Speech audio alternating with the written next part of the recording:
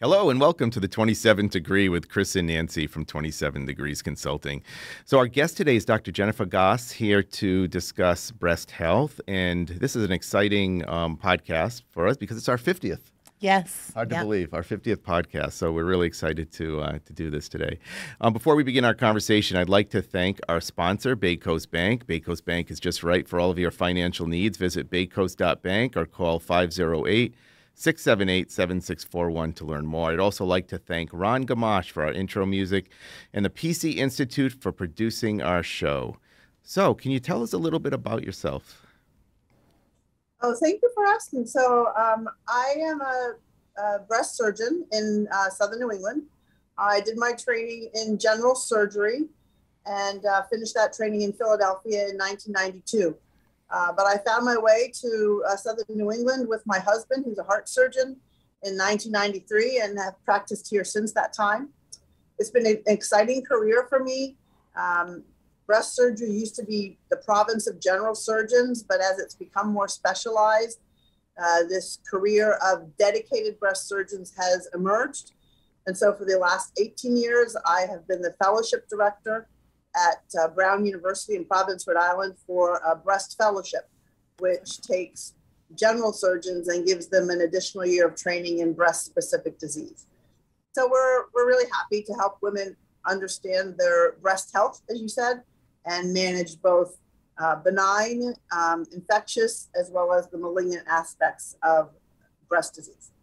Excellent, excellent. So there are some different recommendations out there for screening in regards to mammograms, and it depends on which recommendation that one looks at. So can you tell us a little bit about the current recommendations and what you might recommend to our viewers out there? I think this has been one of the most confounding situations for women and for providers, frankly, to figure out which of these guidelines to follow. The most liberal guidelines say that women don't need to consider screening until they're 50. And that we could screen every other year, which means obtain a mammogram every other year. We'll just revisit for our listeners that a screen test is a test we do to a woman who has no, or to a patient, and in this case, a woman who has no symptoms. So we screen for blood pressure by checking your blood pressure when you come in for a visit. And we screen for breast cancer by getting mammograms when you have no symptoms. So the most liberal screening regimen is a mammogram every other year beginning at the age of 50. We would not recommend that screening regimen for a woman who had a family history of breast cancer. Whenever there's family history of breast cancer, then we want to tailor the screening recommendations to the risk.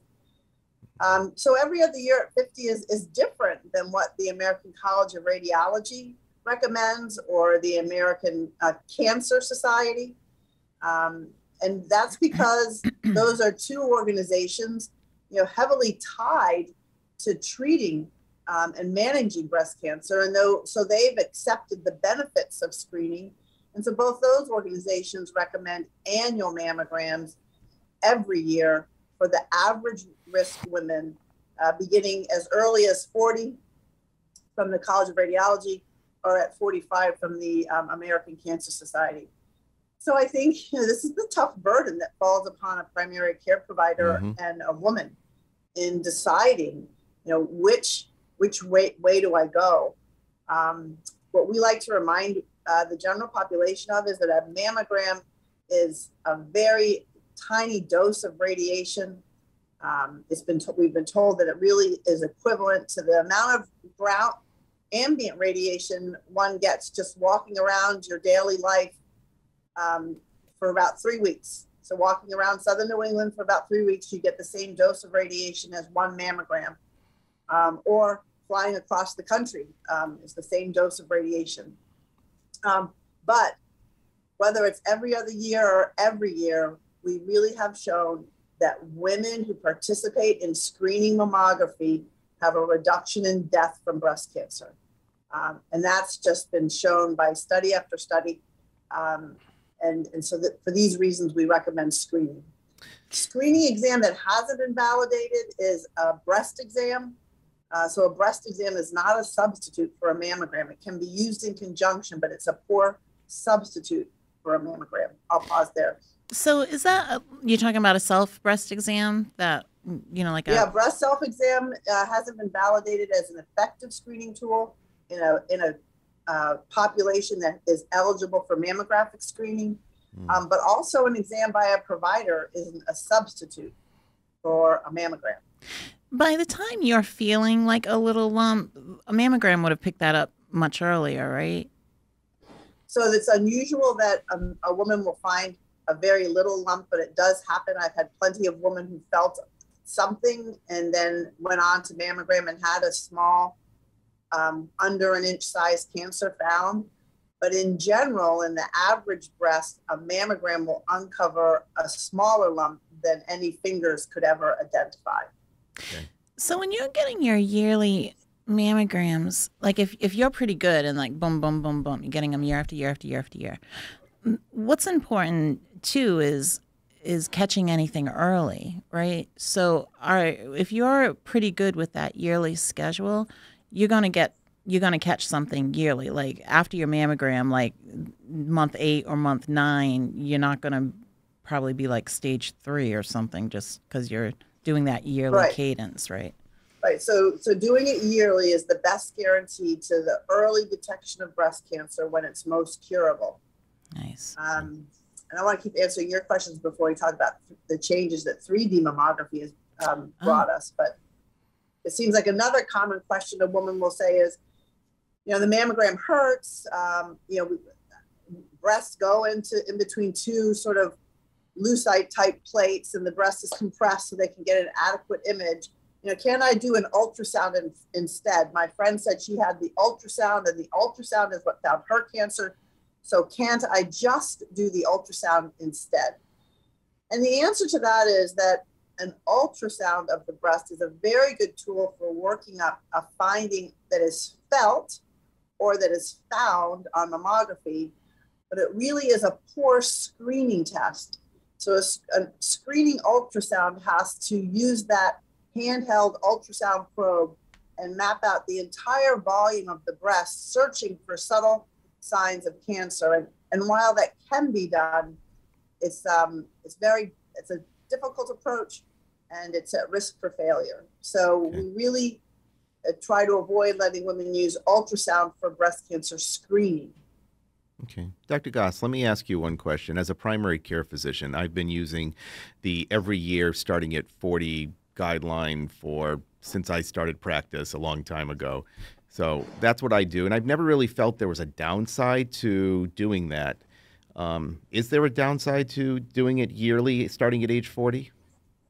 So the theoretic downsides would be a little bit more radiation. So one has to decide what they feel about that radiation. But I think one of the big arguments that comes out from the U.S. Preventive Task Force is the false positives, and that these false positives lead to unnecessary workup and then particularly anxiety for women. So a false positive is, and again, I like to go back to the blood pressure thing. When you come in and we check your blood pressure and it's high, we don't start you on medication right away. We bring you back, we check your blood pressure again, we try to take it at home. So all tests we do have this false positive rate. So a mammogram that's being interpreted by a dedicated breast imager can have a finding that looks suspicious. Thankfully now those don't lead to surgery, they lead to an image-guided needle core biopsy. And those needle core biopsies can be benign. In fact, for a mammogram that requires biopsy, we expect one cancer for every 3. 1 out of 4 will be positive, 25%. So 3 women will get a benign biopsy.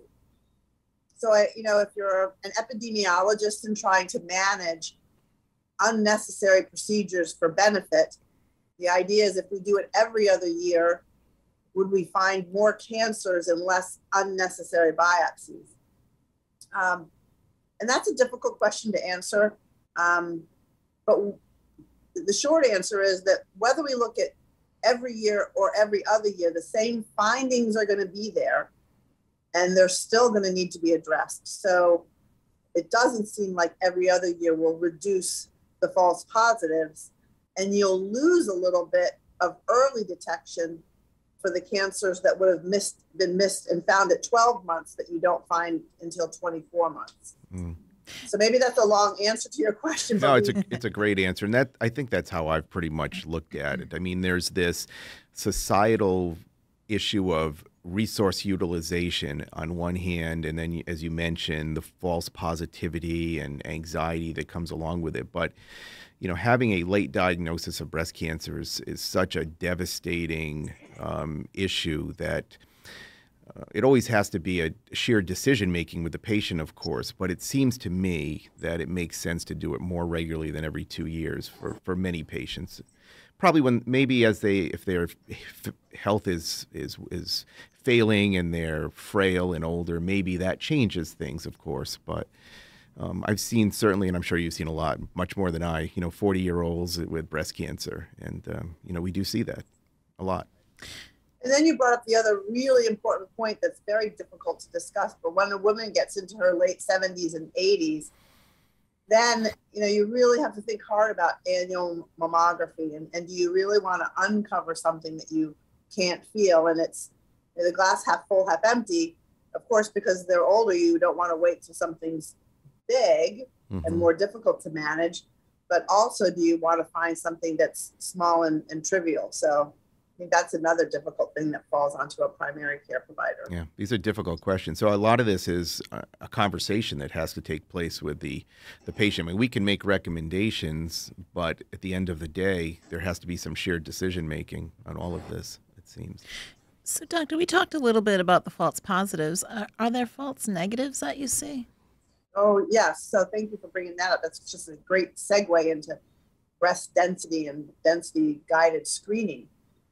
So a mammogram is, a photographic type of image of the breast, and it's an image that's really black and white. And of course, there's all these shades of gray. Right. So in an ideal mammogram, we're looking at a pattern of imagery, and we're looking for calcifications that are white, as you would imagine, but also densities, cancer, that is also white. When the breast is typically younger or just more glandular, the breast is a gland, there's more density to it. The x-rays penetrate it less well. And so therefore, the background through which the radiologist is interpreting is whiter. The whiter it is, the more it can cloud the density that one's looking for. So a not bad analogy is if the sky is cloudy and you're searching for the sun, it's difficult to find. But when the clouds scatter, the sun is more visible.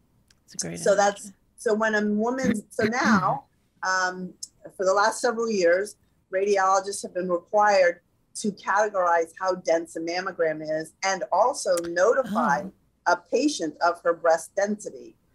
So women whose breasts are more than 50% dense will get a letter saying your mammogram's dense, and therefore it could obscure small masses. And you should talk to your provider about enhanced breast screening, which can include ultrasound or MRI.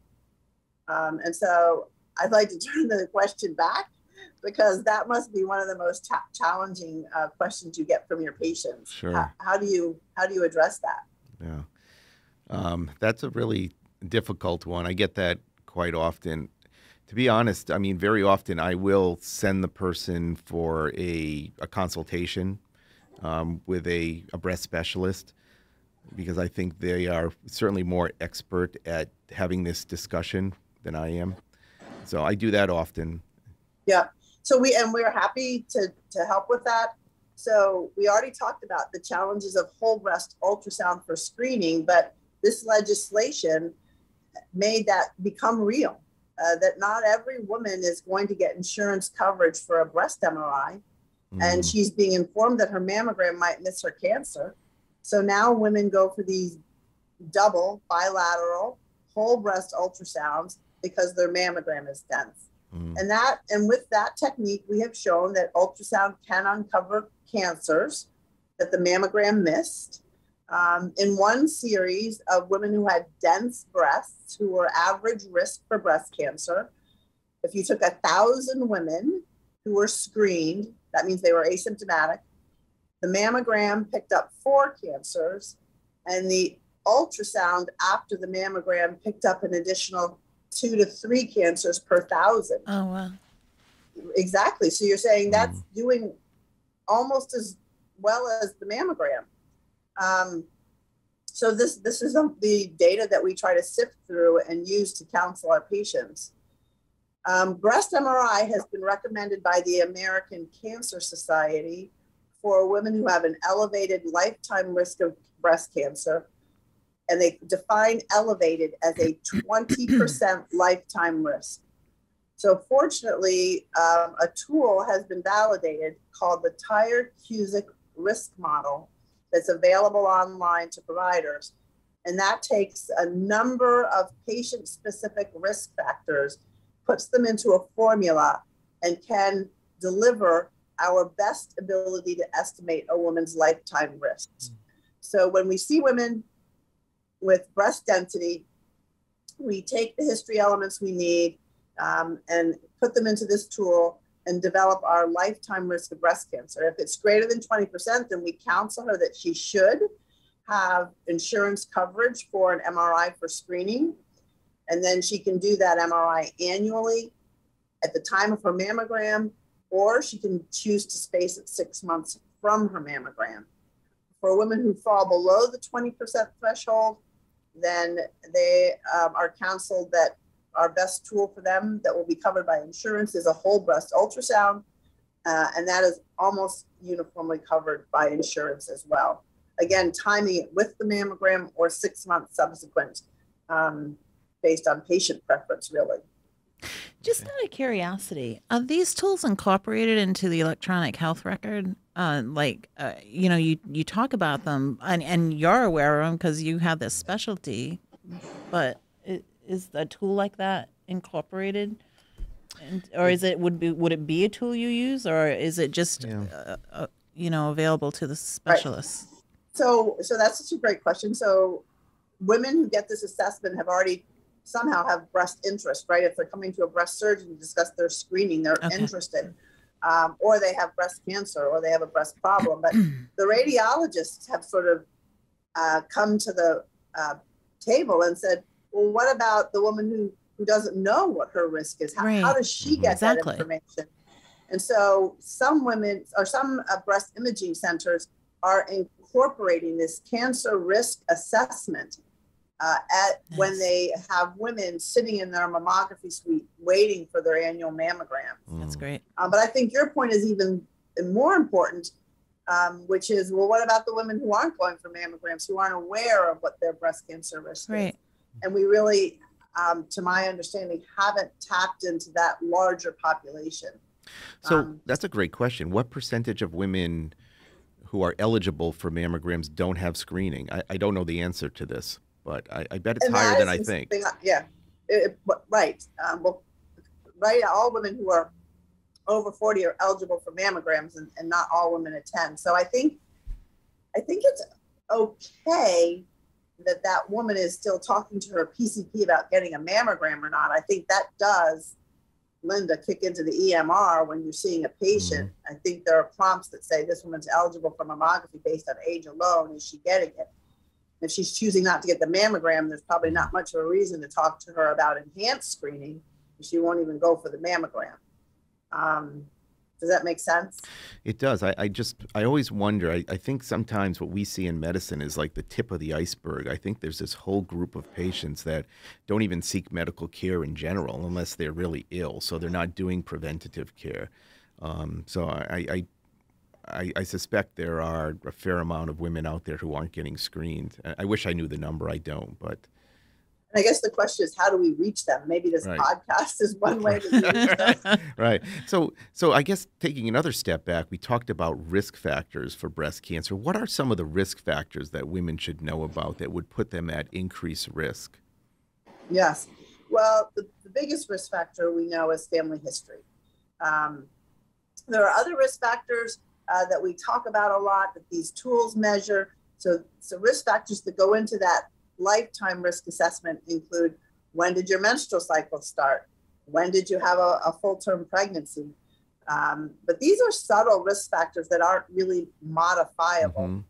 Modifiable risk factors are things you counsel your patients about because they're healthy lifestyle risk factors. So avoidance of smoking and regular exercise, a healthy diet. But again, they're subtle. Mm-hmm. The most powerful risk factors are your genetics. And so one thing we could cover on the podcast is that particular family history risk factors mean that you could be eligible for cancer genetic testing. And I think, as most of our listeners will know, genetic testing is pretty simple these days. You can get a kit from Ancestry, you can get a kit from 23andMe, or you can get a medical kit that goes to a medical lab that will analyze your cancer genes and see if you're at increased risk for breast cancer. So if there's a woman who has a family history of early onset breast cancer under the age of 50 in her family, if there's metastatic prostate cancer, ovary cancer, or pancreatic cancer, these are the 4 cancers for which that history alone in your close relatives, first, second, or third degree, mother, sister, grandmother, but even aunt, that would meet criteria for cancer testing. And we can find cancer genes that could mean you don't begin breast cancer screening at 40. It might mean you begin breast cancer screening as early as 25. Mm-hmm.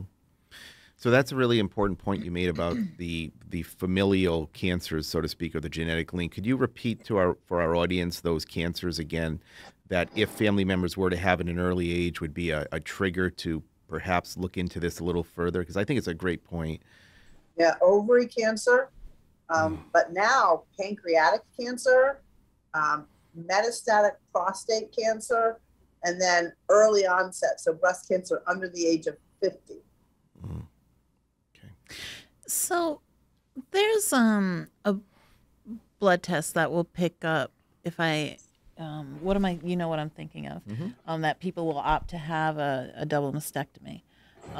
So where is that fit in today's, like, just with how people are thinking about breast health today?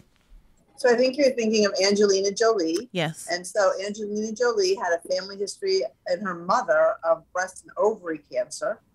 And she opted to do the BRCA gene test. Okay. And that's that hereditary breast ovary cancer genetic mutation. Yep. She learned she had the mutation.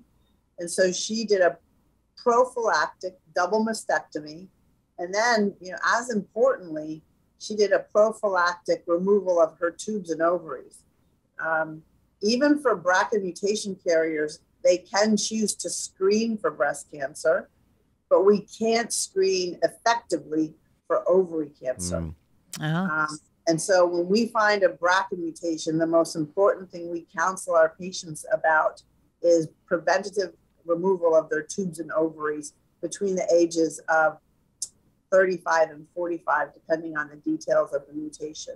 Great. And that's life-saving. So interestingly to me, as a breast cancer surgeon, I think more about prophylactic tube and ovary removal for my BRCA patients than a prophylactic mastectomy, because the former, the tubes and ovary, is life-altering and saving. And the mastectomy, again, if we screened that woman appropriately, we'd hopefully find her cancer early.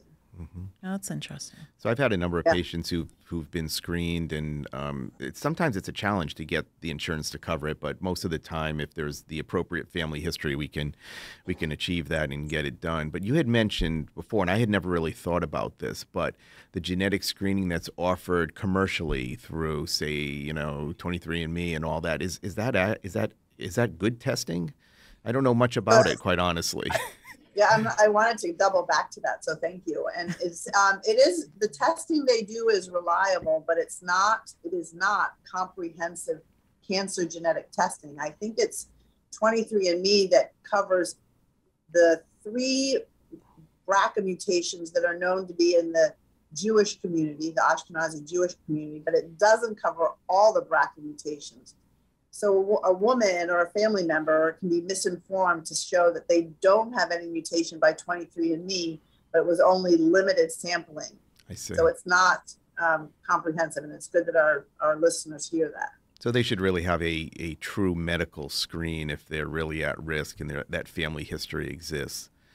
Correct. Right. Okay. Doctor, can we go back a little bit? When you're viewing results of a mammogram and it comes back positive, what are the most common positive results of a mammogram that you're seeing, and what's the follow-up for those?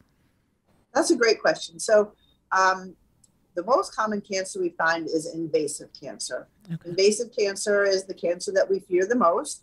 It's the cancer that can metastasize and can ultimately become stage 4 and life-threatening.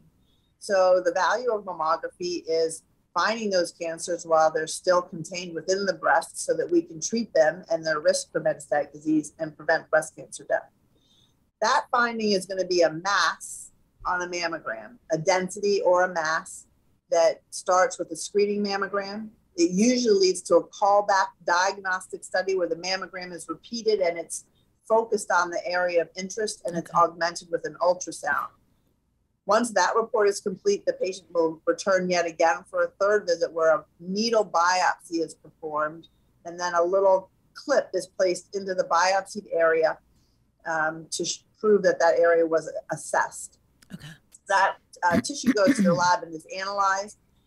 And so that density then is either categorized as a benign growth or fibrocystic benign changes or a cancer.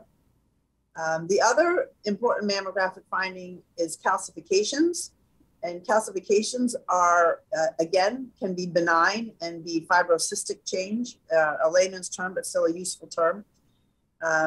But occasionally, in 25% of the cases, calcifications can be malignant, and they can be this subtype of breast cancer that is trapped within the duct still and therefore called stage 0. There's a little bit of medical controversy right now about does all stage 0 breast cancer need treatment? Could we kind of think of breast cancer the way we think of early prostate cancer, and could we observe it for a little bit rather than doing surgery? And those studies are really ongoing, proving the safety of expectant management of non-invasive cancer. That would weigh on my mind. Previously, the thought process had been that, look, we found it at its earliest stage. Let's get it out before it has a chance to become worse. Right. And that's where we pretty much remain. But that's why those trials are ongoing, trying to establish if observation would be reasonable. Just as a quick side note, obviously breast cancer surgery is a totally different experience for a woman than prostate cancer surgery for a man. Mm-hmm. They're just radically different levels of intervention. Right. Can you just review what the stages are for our audience, for people listening that may not be familiar with that terminology? So that's important because lots of times with patient portals now, patients will see their pathology before their doctor has discussed it with them. Right. So when a needle biopsy results on a patient portal, a grade is going to be given with the diagnosis. And the grade is an assessment of how the cells look under the microscope by the pathologist. Okay. So we grade cells from grade 1 as a low grade to grade 3 as a high grade. Grade is not stage. Grade is just cellular appearance under the microscope by the pathologist. And it's categorized by the degree of abnormality of the nuclei and the rate of division, mitoses, the rate of reproduction of the cells. Stage is how extensive is the cancer. So we talked about non-invasive breast cancer, and I often really emphasize to my patients, this is stage 0. Okay. Because zero is a powerful sound to it. Coke zero, 0 calories, 0 risk. So I like that verbiage. And then the invasive cancers are stage 1 through stage 4.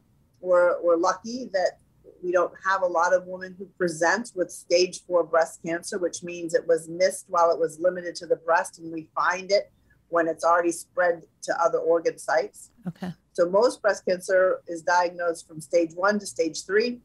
Stage 1 is breast cancer limited to the breast or microscopic involvement of underarm lymph nodes. Stage 2 is when a breast cancer is in the breast, but maybe a medium size or with early lymph node involvement. And then stage 3 is larger disease in the breast or significant lymph node involvement. But for stage 1 through stage 3, we always treat with curative intent, because even with advanced breast cancer, there is a proportion of women who get complete cure, and it involves more treatment. Okay. When is surgical intervention required? Yeah, so most women with breast cancer do have surgery to remove the cancer from their breast. So the one group that doesn't routinely get surgery is stage 4. Okay. If the cancer has escaped the breast already. So surgery for stage 4 breast cancer is less common. But most women with stage 0 through stage 3 breast cancer will have surgery as part of their treatment. The more advanced the cancer is, stage 2 and stage 3, then treatment can begin with medical drug therapy, chemotherapy, or chemotherapy drugs that are oral. But surgery, again, is usually part of curative comprehensive therapy for stage 0 through stage 3. And breast surgery has really changed a lot, too. I mean, it used to be, not too many years ago, it was the woman got a mastectomy, and that's what was offered. And now there's a lot of breast conserving therapy that goes on. Maybe you could just mention a little bit about that. It was so exciting because really through screening mammography and finding cancers smaller and smaller, that idea of you don't need to remove the entire breast, you just need to remove the disease has come to fruition. Even though we were able to offer breast conserving surgery in the 80s and 90s, if the disease was bigger, the surgery deforming the breast was still rather significant. In the 2000s and certainly in 2020, when mammograms are finding cancers that are under an inch in size, the surgery that we do is much less disfiguring. We talk about hiding our scars, and we really work to deliver a result where at the end of treatment, the patient might not look at herself and see that her breast is scarred and deformed, and maybe it doesn't look too dramatically different. Mm. And today, also, breast surgery is advanced in moving away from the full lymph node dissection, which caused the big swollen arm and the lymphedema that's so scary to many people. Yeah. And now we have a selective way we remove just a few lymph nodes from the underarm that's highly accurate and been proven safe thank God, for now 20 years of follow-up. So now if you're doing a lumpectomy and you're noticing that now your breasts are different sizes, you can get some reconstruction to take care of that if you so choose to, correct? Yeah, that was very important legislation in the late 90s that said that women should not need to live with deformity as breast cancer survivors. So as you said, if maybe you had a lumpectomy 2 or 3 years ago and things seemed okay then, but now you're noting that the scar is retracting or the treated breast is getting smaller and you feel uneven, your insurance should cover plastic surgeon guided symmetrization, a surgery to make everything more even. For someone that has an advanced stage and does need a mastectomy, how easy is it to reconstruct a breast afterwards? So when a breast cancer is advanced and requires mastectomy, there may be even a role for radiation with mastectomy. So we used to be a little bit more restrictive in radiation after mastectomy, but the best data for the last 10 years has shown us that if there's lymph node involvement, radiation probably needs to be part of the treatment plan. And so therefore, women who have a mastectomy for advanced cancer, which generally means lymph node involvement, will often get post-mastectomy radiation. In that setting, we'll recommend delayed reconstruction. Of course. Because the patient's going to live with her reconstruction for the rest of her life. And there's just really no reason to radiate it as part, by doing an immediate reconstruction, Right. And then subject the reconstruction to radiation. So that's changed in the last 15 years for my practice, where we tried to get every woman to immediate reconstruction. Now, because there's more post-mastectomy radiation, we do more delayed reconstruction. Yep. But a good candidate for an immediate reconstruction is a woman with early breast cancer that may cover, even though it's early, it may span a larger region of her breast. It may be non-invasive, but it may cover a larger region of her breast. And we've decided that breast conserving surgery would be deforming. And so she may get, a skin and potentially nipple sparing mastectomy with an immediate reconstruction. Reconstruction can be done in two ways in general, with your own tissue, which we call autologous, your tissue, versus implant-based. Okay. And that's just a decision-making process with the patient and her plastic surgeon. So that actually brings me to the question I had. Is this always the role of a plastic surgeon, or is it, I would think it's something that you do in breast surgery also, or am I wrong? So the reconstruction component of it is almost always done by a plastic surgeon. Okay. There are a few breast cancer surgeons who are also plastic surgery trained and do their own reconstruction. But most breast reconstruction is done by a plastic surgeon. Okay. So when the patient meets her breast cancer surgeon, the breast cancer surgeon will discuss the options. And even when the reconstruction might be delayed, we'll often suggest a plastics consult prior, just so that the patient does have every benefit of every expert reviewing the best treatment plan for her.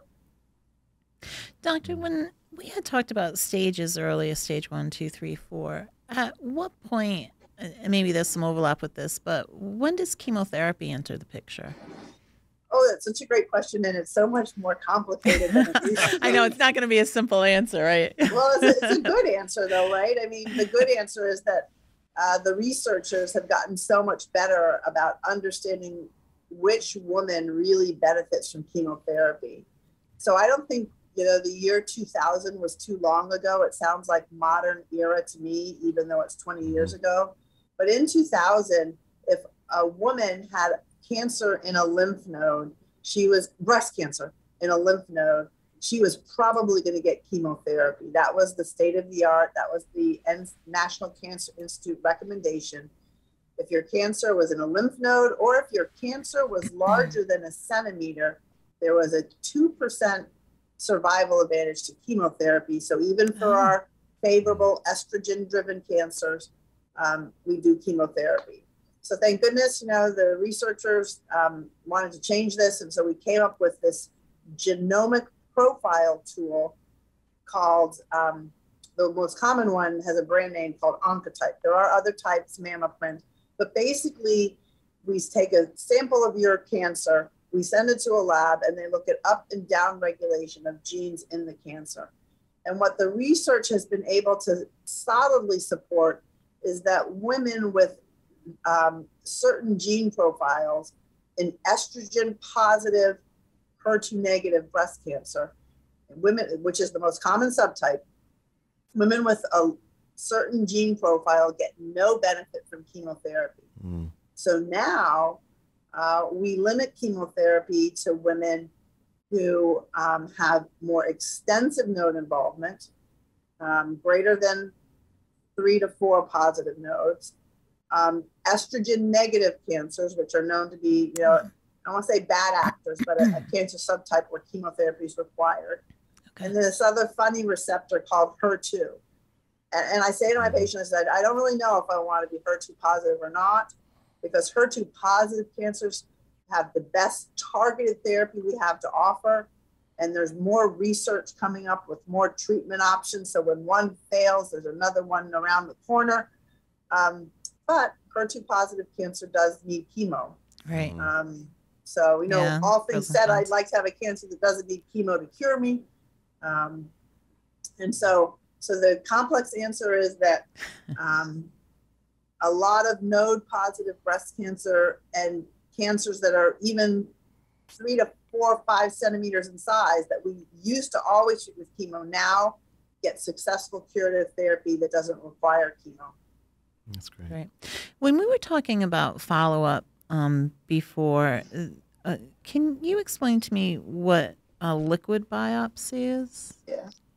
So, that's like the holy grail. I don't know why we all think that blood tests are easier than other tests we go for, but they're kind of commonly accepted by the public as I hear it. And so a liquid biopsy is the idea that why can't, with modern technology, with all that we have achieved, why can't we get a blood sample and look for breast cancer in the blood? Why can't we do that?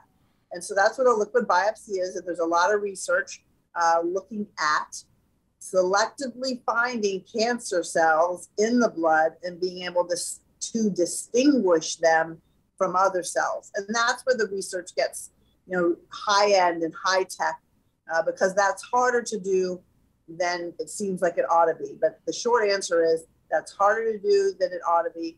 And so we just aren't successful yet in that, in either screening women for breast cancer with liquid biopsy or screening for recurrence.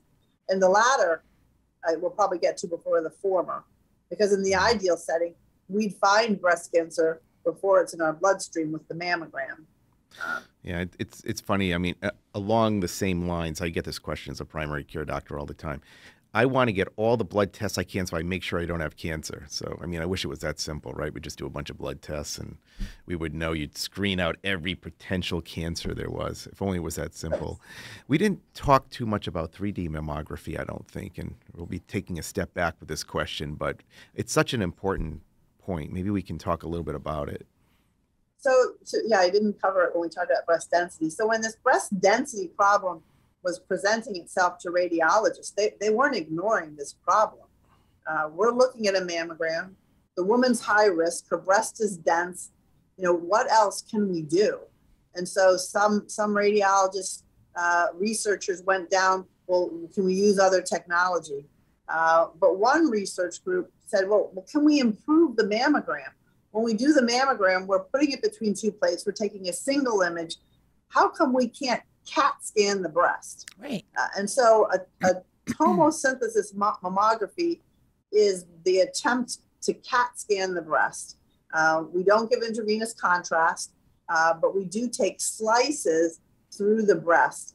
And it's tremendous. We just did a study in Providence looking at the power of cancer detection using 3D tomosynthesis versus 2D digital mammography. And we've seen a downsizing of cancer, an average size of 15 to 17 millimeters on 2D to now an average size of 8 to 9 millimeters on 3D. And the other crazy thing is that as we find these cancers smaller and smaller, they've had less time to grow. Right. And that as they grow, they change their characteristics. So perhaps it's true that not every cancer starts out as grade 3. Maybe they start out as grade 1 or 2, but as they're given time to grow in the breast before we detect them, they obtain mutations that make them become grade 3 and then give them time to metastasize. And so preliminary data from Brown suggests that yes, 3D mammography has a higher rate of small cancers and favorable low-grade cancers. Will that eventually become the scanning tool of choice then? I think it's, the challenge of it, unfortunately, is that it takes more time to get it and a little bit more time to read. But I think the radiologists have been able to petition for a higher compensation rate for reading a tougher exam. I do think it should become the standard. Are they still squishing you? Yes. Some people say there's a little bit less compression because they know they're going to get the slices. Right. So it should hurt a little bit less. How about the radiation exposure with that compared to typical mammography? Yeah, that's a great question. So what the radiologists like to say is that when you compare it to a film mammogram, which is where we started, and we compared radiation dosing and survival, It's still lower than a old-fashioned film mammography, but it's more than a 2D mammogram. Okay. And so some facilities have then stratified to say, okay, well, if we have a patient population whose mammogram isn't dense, we'll let them do the 2D route and save the 3D just for the dense mammogram. Can I ask you one quick question from something you had said before? You had mentioned that during a biopsy, they put a little clip in you to mark the area. Yes. Does that clip stay inside me forever? Yes, that's a really good question, because sometimes women will not want the clip to be placed. And I'm not sure what the universal or nationwide perspective on that is. I know that some of the radiologists with whom I work at Brown will almost nearly refuse to do a biopsy if they can't place a clip.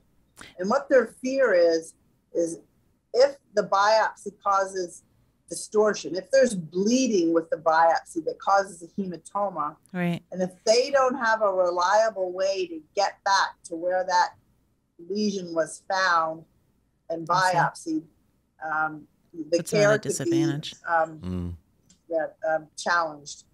So I think that it would take a little bit more counseling, because obviously you don't want something that's clearly a cancer to not undergo a biopsy. But some of the more subtle findings that are suggestive of cancer but not diagnostic, they really need that clip. And then your question was, will it stay inside you for the rest of your life? And the answer is yes. It's a titanium clip. It's about the size of a grain of rice. And we're just not aware that they bother you at all.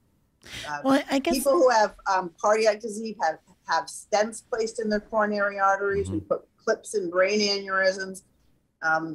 So there are a lot of places we place little teeny metal things into our bodies that don't track us, but they're life-saving. No, I was do it. asking because if I go for an MRI, and am I microwaving myself? Like, Yes, so they're titanium, and so they don't interact with the MRI. Okay, Yeah, that's the beauty. That's where I was getting. I didn't want to be like heating up. So I think, unfortunately, we're getting towards the end of our discussion. But this has been really wonderful. I mean, I have learned a lot, and I'm sure all of our viewers have learned a lot also. I want to thank you so much. Is there any one message you'd like to leave our audience with? I think we started with it. And so I was happy to hear that you believe in mammography beginning at age 40. I believe in that too, but what's more important than beginning at age 40 is you can start at any time. Just because you didn't start at 50 or 40 doesn't mean it's not time to go now. The average age of breast cancer is 60. Okay. And breast cancer is most curable when we find it on a mammogram. So send yourself or your loved ones for mammogram if they're eligible. And if there's cancer in your family, talk to your PCP about it and decide if cancer genetic testing is for you. Great. Thank you so much. Dr. Goss, thank you so much. You're incredibly knowledgeable. This was a wonderful discussion. If anyone from our audience wants to contact you for a consultation or whatnot, how would they do that? I'm at Primacare, delivering breast cancer consultations in Fall River weekly. So we have an office there with a Massachusetts-based telephone exchange. And then I'm also in Providence the other days of the week. And we can get those numbers up later on, so we'll get those out. So once again, thank you so much for participating and educating us on this important topic. I want to thank, of course, our sponsor, Bay Coast Bank, which is just right for all of your financial needs. Visit baycoast.bank or call 508-678-7641 to learn more. This is Chris and Nancy, the 27th Degree from 27 Degrees Consulting. Take care, everyone, and we'll see you again in another couple of weeks. Thank you.